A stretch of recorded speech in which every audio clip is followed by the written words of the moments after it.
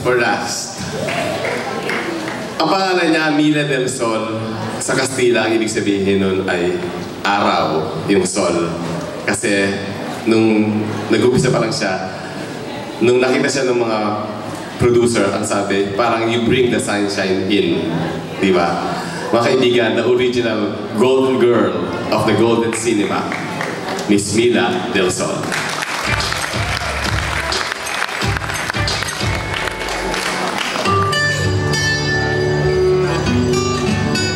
Clarita Villarba Rivera, higit na kilala sa pangalang Mila del Sol.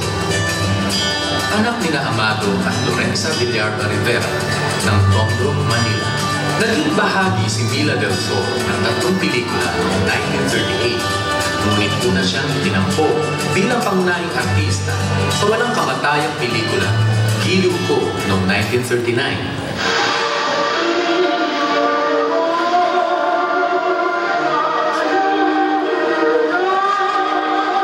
Kung saan siya ay pinaramalan na nooy Pangulong Manuel N. Quezon. Si Doña Sisang ng LBN Studios ang nagpumilit na maisama siya sa Giliw Ko dahil duda ang direktor nitong si Carlos Vander Tolosa sa kakayahan ng dalaga.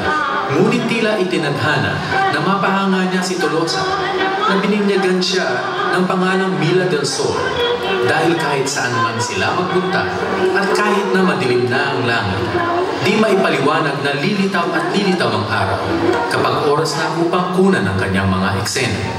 Tinawag nga siyang Miracle of the Sun o Himala ng Araw. Kilala din si Mila bilang original na sarong girl ng pelikulang Pilipino at inihambing kay Dorothy Lamour ng Hollywood dahil tunay na binasa niya ang imahinasyon ng publiko nang magsuot siya ng basang sarong noong 1947 sa pelikulang Sarong Bangkito na pinagbidahan nila ni Rogelio de la Rosa. Parang ko nagawa sa tulungan. Pasalamat ka sa akin. Ano mo dito? Wala akong gagamitin. Ito mabuti na naman ang bakit. O sige, madali ka sana ha. Baka tayo maunahan na tatawa. Alam mo naman yung matandang hindi. O yan.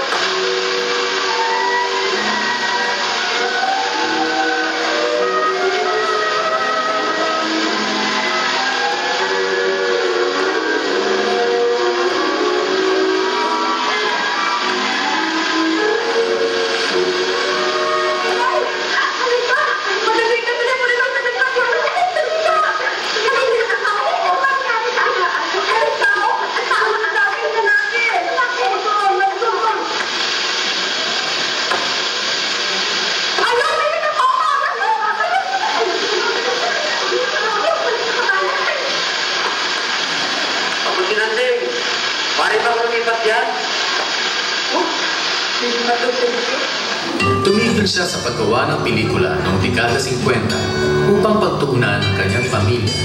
Ngunit nagbalik siya noong dekada 60 sa 2 pelikula, Pakipot at 3 Magdalena. Tahimik nang namumuhay si Mila sa Estados Unidos hanggang siya'y makumbinsi na bumalik noong nakaraang taon. Pinamumunuan na niya ngayon ang Pag-asa ng Kabataan Foundation na nagbibigay ng scholarship sa mga batang maralita at abot-kayang pabahay para sa mga matatanda. Mila del Sol, isang screen legend. Ginintuang Bituin ng ginintuang panahon ng pelikulang Pilipino.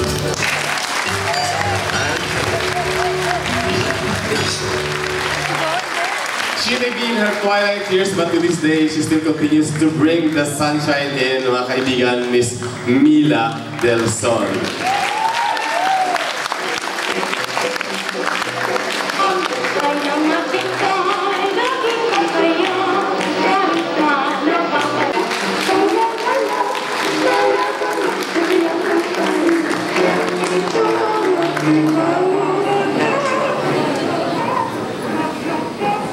Hello, I'm Mila del Sol and I'm 45.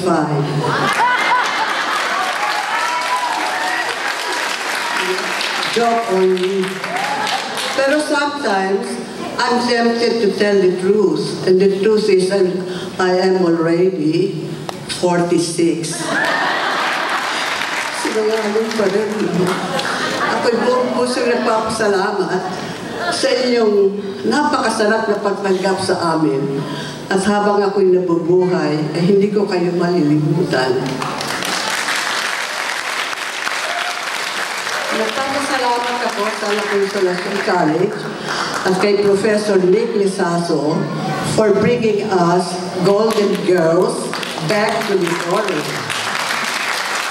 It's such an honor to be in the presence of the greatest pillar of the movie industry.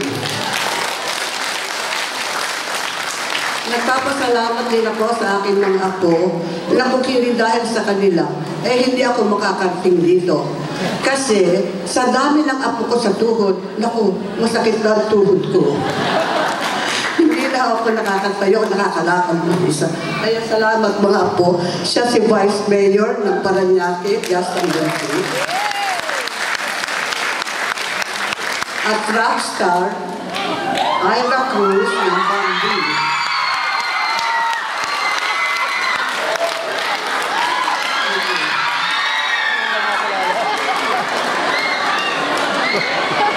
Nagpapasalamat ako sa karangalan nito. Sabi ko na nga ba, if I stay long enough, I'm bound to catch one of them.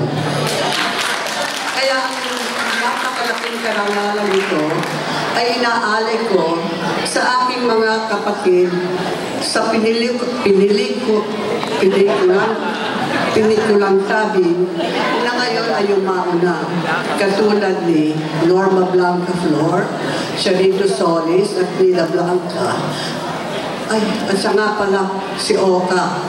Oscar Obligacion, maging hindi ka naging babae, ito na rin ito. Maraming pong salamat sa inyong lahat and God bless you all.